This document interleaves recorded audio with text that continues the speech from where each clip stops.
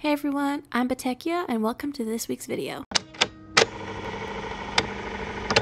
Hello everyone, for this week I wanted to show you how I render hair in my illustrations.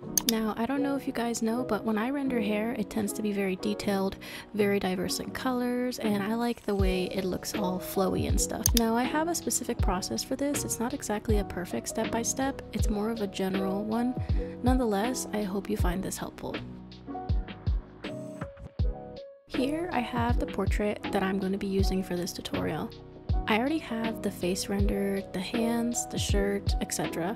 Everything except the hair. Now when I render hair, the main brushes I use are the Kyle Ultimate Thick and Thin brush, sizes 25, 11, and 6, give or take a few pixels. I also use the soft round pressure opacity brush, the round pressure opacity brush, and the hard round pressure size brush. As you can tell, most of these are general Photoshop default brushes. I never found any other brushes that I liked. I just taught myself how to draw using the default brushes. For the base of the hair, of course, I place the main color. For this drawing, it's brown, and then I map out the lighting and shadows.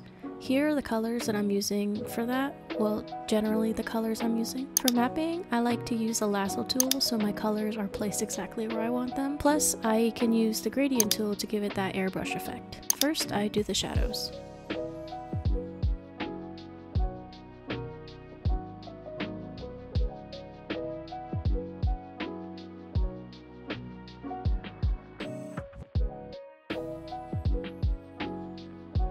Now I didn't like how bright it was compared to the brown base color, so I duplicated the layer that I was using to add the shadows. I changed the effects of both layers, the top layer being multiply and the bottom layer being a lighter color, and it gives this brighting effect. I don't always do that, but this time I thought I'd explain what I did.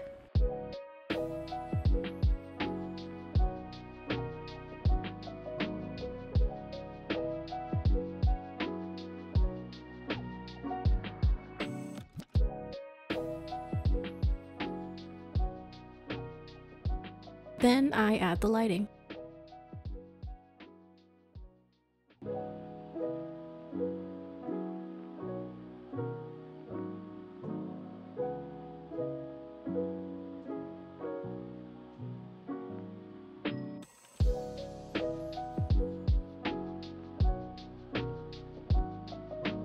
Once I've mapped them out, I start to render. Usually I use the soft round pressure opacity brush to just blend the colors that I need blended together so it doesn't look too rough.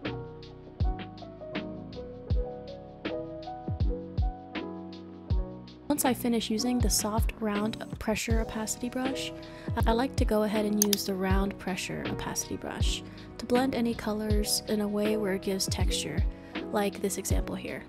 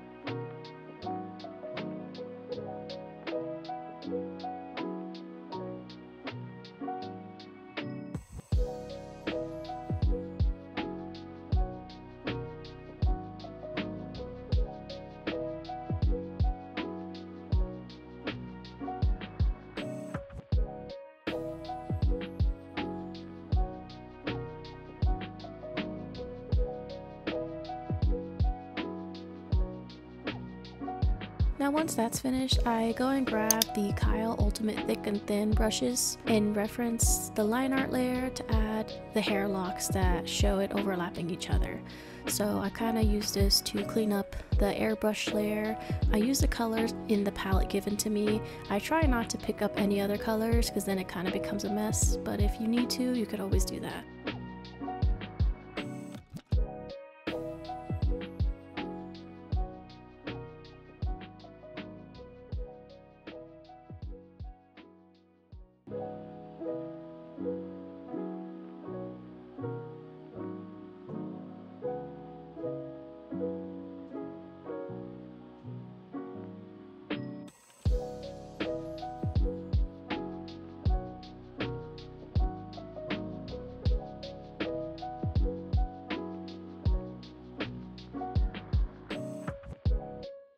And here's the final result.